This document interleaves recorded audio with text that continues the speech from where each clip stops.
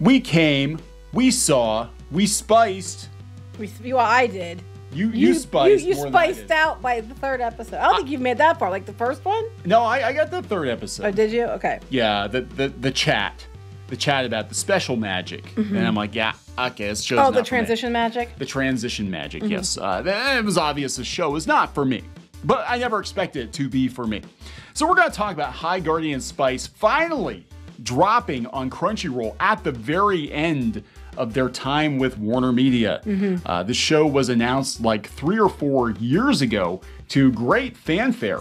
It was an all-inclusive, all-diverse group of creators working on this show. There was no footage of what to expect. Well, let me just tell you that their like almost Kickstarter-esque commercial pretty much was dead on. It was diversity, diversity, diversity. Now that isn't necessarily all bad, and we're going to talk about it. It's not for us. But anyway, we're gonna talk about how it does what it says on the tin. I guess is what they say in the UK when something literally does what it's advertised to do. So it wasn't that far off the mark, which is exactly what everybody was afraid of.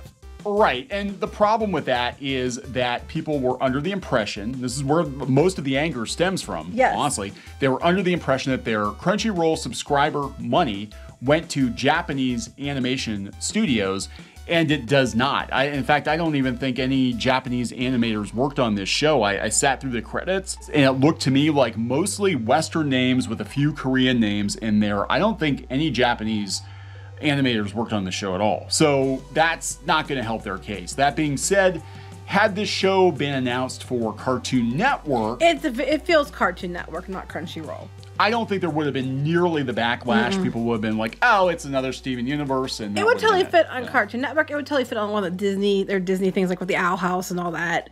It was not a Crunchyroll type show. Yeah, so we're going to talk about it. We're going to talk about the backlash, which has been severe on Crunchyroll. And again, it's not just the show, even though the show is definitely not for us, but it is I guess, feeling that people had a bait and switch. I think that's what it was, more than the show itself. Yeah, it was like, hey, we're going to give you money. They talked about, jacking up their rates. Hey, help the Japanese animators. We want to help the Japanese animators. And then they turn around and take that money and produce a Western show. And yeah, it has Korean animators working on it, but so does Gravity Falls. Right. So does so does She-Ra, every other show. And by the way, if you like Netflix She-Ra, you're going to love this show. I'm sure you will. You're going to love this show. In the comments, the shippers are already out. Shippers are already out, and that's what they wanted. They wanted ship bait. So we're going to talk about it. Before we get into it any further, please subscribe for more pop culture news, views, and rants, guys. Over 238,000 subs. Thank you so much for the support. Give me a woohoo. Yeah, you're just not feeling the woohoos today. No, it's not that. I keep thinking about what I want to say, and then I'm just like, and I'm also tired. So I'm trying. From all the spice. No, from being sick for 2 or 3 days. Oh, that is true. Yeah, let's go. Yeah, she's been sick. So we are one of the few media outlets, and we are a media outlet. Actually, we have our own media company. Yes, we do, actually. So we're one of the few media outlets that has been talking about High Guardian Spice. Again, there was a lot of fanfare. It was Margaret Dean, the head of Women in Animation. This was going to be, this amazing triumph of a show. We had nothing to see except for some concept art, but trust her. Look at all the diverse people working on it. Was going to be because that always sells a show. Plucking people off of Tumblr, literally just plucking random creators off of Tumblr and handing them millions of dollars always goes well. Right. So it felt like somebody wasn't steering the ship on this thing. But yeah, we watched it. Definitely. I watched it. I watched some of it. Yeah. As much of it as I felt I could watch. And honestly, I watched it, but I did skim through a lot of it because it was boring. And, it is exactly what you were worried it was going to be. Now, that being said, it's not all bad either. I mean, it's not a 1-star show. It's not a 5-star show. It's probably like a 2.5 to 3. It's in the middle, but it was definitely not a Crunchyroll show. Oh God, yeah. It was not a Crunchyroll show at all. And I do see why they held it back as long as they did, because if they had led with that instead of the webtoon shows and the other stuff, they had. You did go back for more though. I did. I only did the third, and then I went back and I watched the rest. And it was clearly being set up for second season. And there's people in the comments like, "Oh, I can't wait for season 2." You're not going to probably get a season 2 for several reasons we'll talk about later. But there are a lot of anime shows that are done better. It clearly takes a lot of inspiration. There even is an effing Sailor Moon transformation sequence where they turn into mermaids. But the one dude's upset because he didn't get to go with him because he really wants to be use that transformation magic. We'll leave it at that. There's a lot of that in this show. And when we're talking about that, we're not like, look, this is an original thing. Well, other than being a Harry Potter fanfic. It is very Harry Potter fanfic. It is Little Witch Academia fanfic. It's Sailor Moon. It's like, yeah. Oh, yeah, a lot of the tropes from those shows, it is very generic, but there is a heavy emphasis on certain identity politics, very, very heavy emphasis on it. Again, not for us. Now, to be fair, it isn't like it's in your face, but it's done in a way that it's actually woven into the story. So it's not like, they're just putting it on the top just to put it there. But they, you know what I'm saying? I don't know how else to word it. So there's a story there. The pizza boy shows up, right? Okay. It's not just like you're putting it there on top of. The story is the pizza boy shows up at the door, knock, knock. I've got your hot pizza. Oh, hey, I'm a bored housewife, and things happen. No. That's the plot. I'm confused. No, that has nothing to do with anything. That didn't even make sense. Probably not. Anyway, I don't even know what you're hell talking about. You didn't even watch it. But it's I can't explain it. I mean, it's very overt, but at the same time, it doesn't feel completely overt, but it's like it's still cringy. Yeah, it's not for adults. No, and there are going to be parents that don't want their kids watching it either. And I'm trying to figure this out too. This is what threw me back because we're watching this. We're like, man, shit must be real because it had a mature content. Well, warning. I know why. Okay, one, they do kill a lot of things with swords. Well, not a lot of things, a few things, which makes me sad. Two, they say bad words like badass and shit. Oh, I thought it was gonna be like take me now. No, badass and shit. And then they say a lot of adult themes, like sexual themes. I don't know if they mean like because orientations are listed. I don't know. Because it wasn't overtly sexual. I mean, in regard to they were out there doing weird stuff or anything like that. That wasn't like that. It was. I mean, it was a very other than doing what they said it's in, it was a pretty tame and the art style too. I think it's weird because it's like the juxtaposition of a very cute art style. With, I did watch them, they're stabbing dragons, they're bleeding and stuff, and, they are swearing here and there. But it was weird on Crunchyroll to get an adult content warning. Here's what I'm thinking. I think it was more like a Cartoon Network thing, and they were trying to literally spice it up to put it that it would be an adult thing. But it was never going to fly on Crunchyroll for numerous reasons. Bait and switch being number one, and then it's not really Crunchyroll-esque content.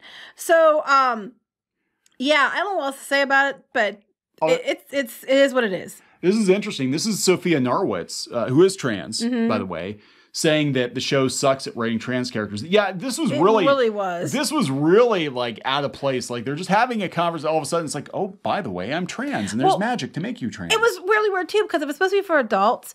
Adults don't need a definition on what being trans means. Yeah. And they kept doing that like, well, here's what it means to be trans. And they kept making a big emphasis on, so you can have trans magic, so you can be yourself. So you can be yourself. And it kept, I don't know, it felt more like they were trying to teach kids about what it was, masquerading as an adult show.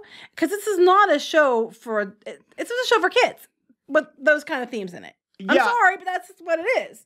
Before, after.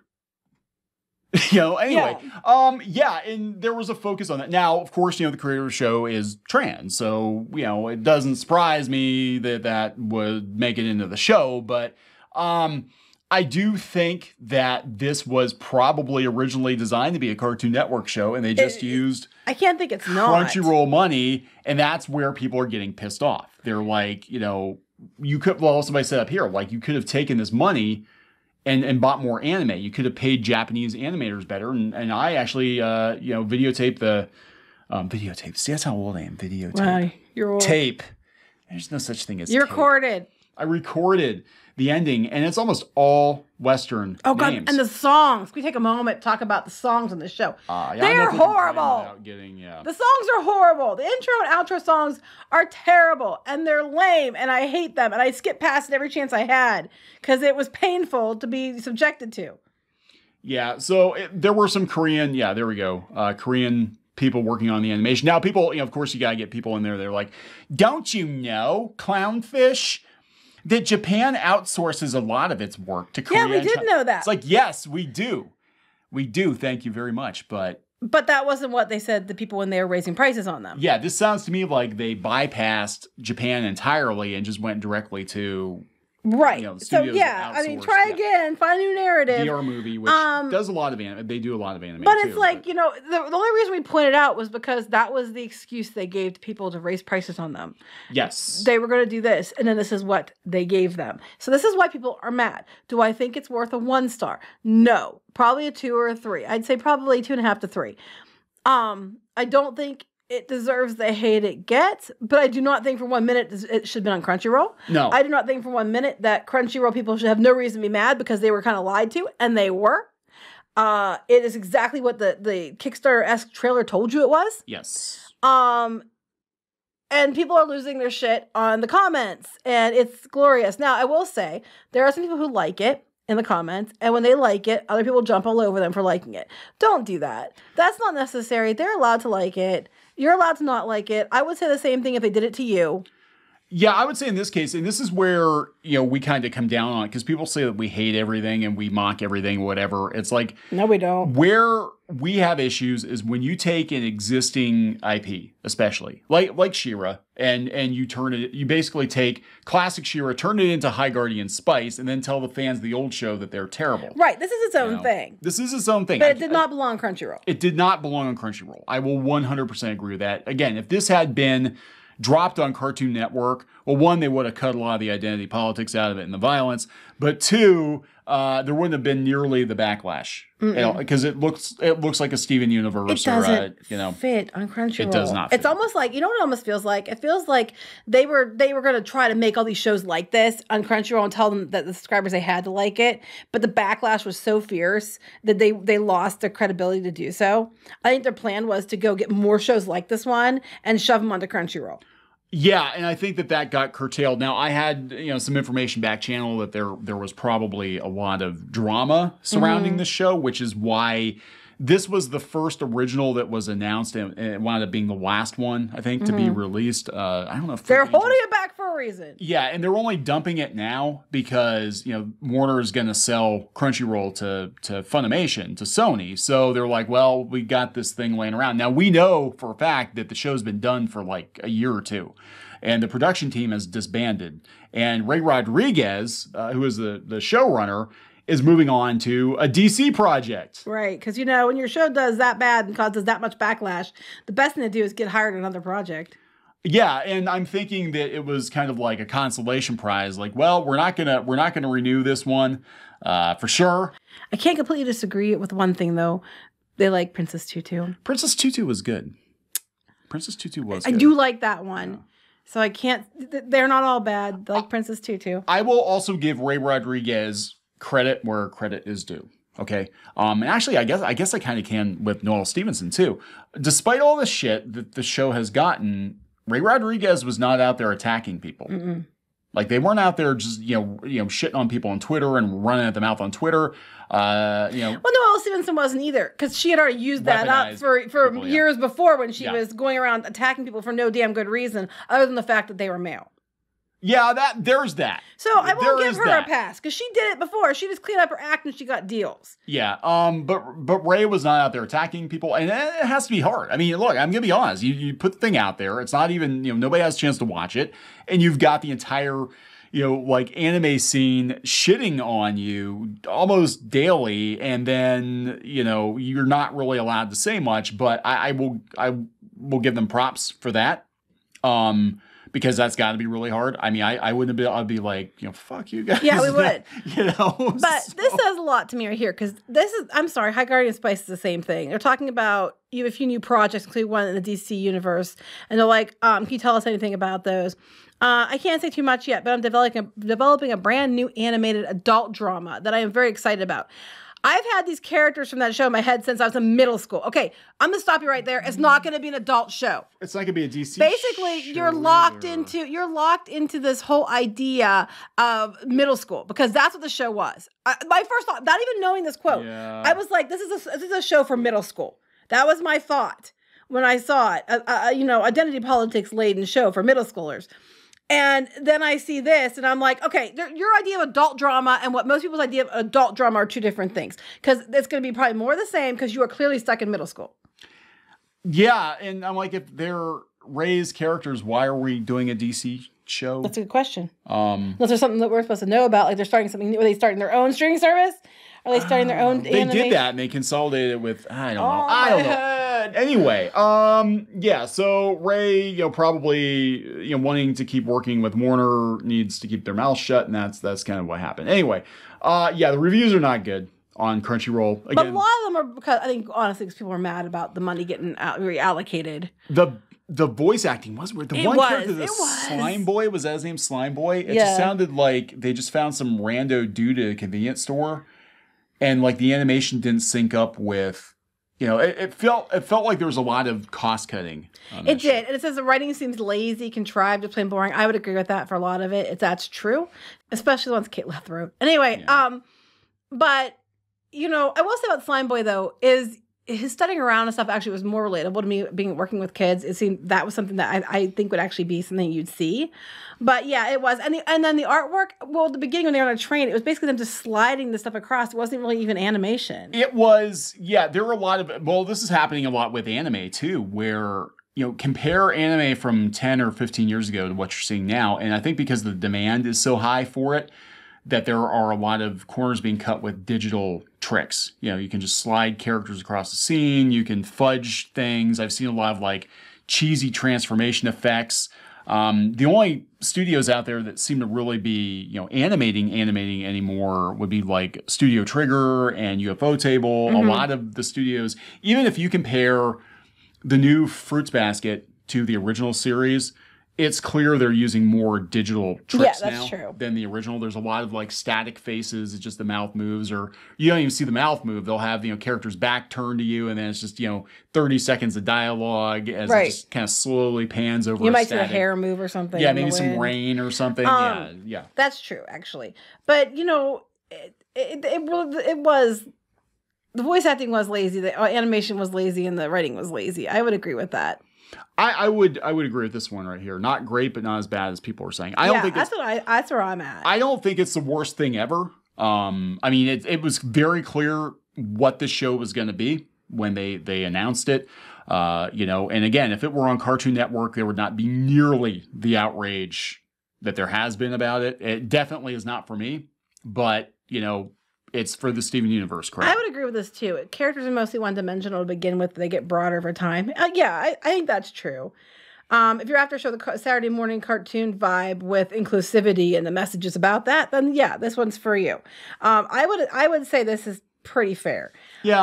I don't think it's fantastic. And like the people that are like the shippers and stuff are like, oh my God, I'm on Team Snapdragon. Oh my God, yay. That's who it was designed for. Exactly. It's designed for that. So. A lot of these people are the same people who will tell you when you challenge them, you can't talk to me like that because I'm a minor and I'm neurodivergent. And I'm like, yeah, that's who this is made for.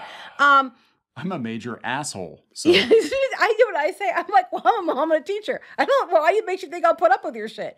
I don't put up with the shit from my kids or students. Why would I put up with it from you? The thing is, there are a lot of animes out there that touch on the same kind of topics, but they're actual anime and they do better, and they're actually for adults. So this whole finally a diverse and inclusive show is not really true because the anime's been doing it for years. Oh, and real quick, I want to point out why the hell in the first episode are all the ogres they're like the slave labor in this world? Yeah, that was weird, wasn't it? It's just be like Rise of the Shield here. We should cancel it because clearly they're being used for their brawn. Yeah, and I'm like, wait, we had such outrage over orcs. Right, so this is a class system, you know? I know. Oh, wait, they said orcs have suffered a racist undertone depiction of fantasy settings that appears higher in spaces, even unintended, and to perpetuate them. Yes, that's one of the first things I noticed, is that they did it too. And I was like, wait a minute.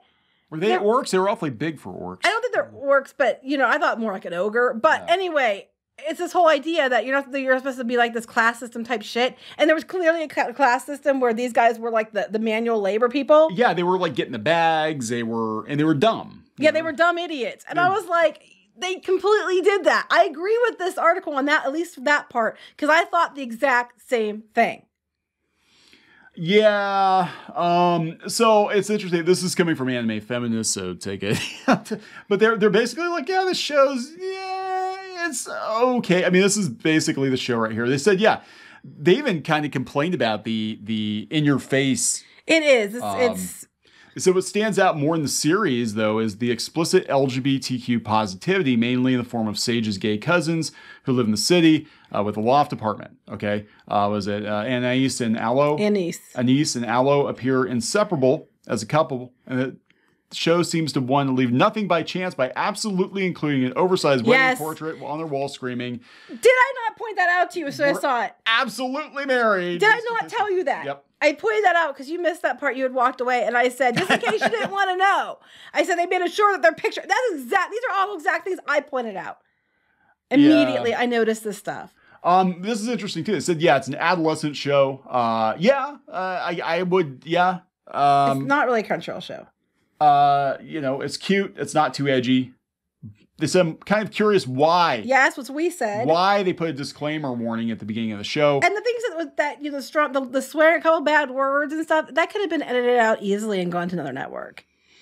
Yeah, I mean it's just this whole thing. I was like, what the hell is this? It is. It's like, who's it for? And it was funny because when they made those swear words, it was it's like laughable in the setting. When they swear, it's almost funny because you're like, they're trying too hard. It's like, I'm an edgelord, It's like, it reminds me of middle school kids trying to be like, they're badass. Ooh, ooh, ooh, did my mom hear me? That's what it reminds me of. It was like, oh, we said damn. You said shit. Oh, I mean, we didn't have the, Rosemary. We didn't have her like screaming in the middle of it, like, I'm gonna fuck you bitches up as she pulls out her sword. That'd be kind of funny. That would be funny, actually. This is not a case of queer baiting, which I agree. It's not. They flat out tell you. Oh, there's no bait. It's all the way through. But they set up for shippers to have a field day too. Yeah, they have it set up that maybe Sage likes Rosemary, but maybe she likes Snapdragon. But Snapdragon wants to be a girl, and Snapdragon likes Sage, and and then Time likes the mermaid woman, and it's just like Do you have a diagram? I see. I checked out that. So there's so many ways you can ship the hell out of this thing. It's like you got 2.5 episodes out of me. That is more time than I give. I only went back just so I could be fair, and I only went back and watched the rest. I did not have an interest in it. Now, that being said, do I think the story is bad? No, I think there's enough in it that'll keep you interested-ish throughout the whole thing. It does get better, I think, further after you get into it, like halfway. I think it does seem that it gets more interesting when they finally get to something that's worth watching. And there's a little bit of intrigue and some kind of story going on. It gets a little better. You feel like there's some, there's more of a story there, but that's like halfway through. Yeah. Do I recommend you waste your time on it? No, not unless this is something that you really, really are into. There's much better shows out there to watch. Yeah, but it's not a 1-star. It's not one. It's very middling. Yeah, I would not think. I think 1 star is unfair. And I think again, if it hadn't just been all the fanfare and the whatever, people would have been like, okay, just throw it on the Cartoon Network and. Okay, here's my litmus test. Would I watch it again? No. No. God, no. That's my litmus test. But it's not for me. Yeah, it's definitely not. I don't know who it's for. I think it's for what I think it's for is for middle school kids, and they're trying to, do a show about accepting others while perpetuating different lifestyle choices to middle school kids. Probably. And for some of those kids, that might be a really helpful thing. I think it was probably designed for Cartoon Network. To be honest, it feels like it was Cartoon Network, and then Cartoon Network we know was canceling a bunch of shows that were too old for preschool, but not adult. Yeah, so it got thrown here. So they were like, oh, where do we have some money? Oh, Crunchyroll's got money. We'll do it on. We'll put it on Crunchyroll. But this didn't deserve the warning. Even the violence was cartoony. It was very tame. It made me sad a couple times. But I hate watching animals get killed. And there's a couple swear words, but nothing that I thought was like, oh my God, put a warning on that. And it wasn't like they said fuck or something. Sorry, Mom. And the only thing about the sexually explicit is what? Because you're saying, not being straight is sexually explicit? And if that's the case, Netflix, what the hell? So, anyway. Anyway, a lot of, Anime News Network, they pointed out that Crunchyroll Originals, all the way around it was a failed experiment. It was a huge disaster. I would agree. On many, many levels. This was, this probably was not the first. It's not as bad as X-Arm, I'm sure. No. It's not as bad as X-Arm. I tried watching X-Arm. I'm like, I don't even know what I'm watching. I've seen better shit on YouTube from people just kind of working out of the corner of their bedroom. I don't know what the hell's going on here. I almost feel like there's some misappropriation of funds just all the way around with the originals. The only ones that have been successful, I think, are the Webtoon ones. I think it's because Webtoon was kicking money in. And they had an audience already. They already had an audience, yeah. Now, I want to mention this real quick and I'll wrap this up because I don't think there's anything else I can say about this. I do think this is a catalyst of why some people didn't get their shows picked up. Yeah. The backlash towards this show. We talked about that with, what was her name, Sarah? Yeah. And she had a pitch. And it was really good. I would have watched it. And it was more adult than this was, obviously. I mean, the way the characters looked and everything.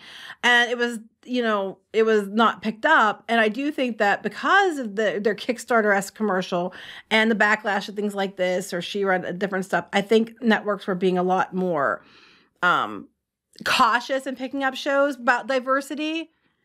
Yeah, I think because it didn't. But the thing is it's diversity is not the issue. What's going on? Not. What's going on is these studios, because they're trying to get woke points. They're hiring, in a lot of cases, they're hiring people that frankly aren't qualified to be showrunners.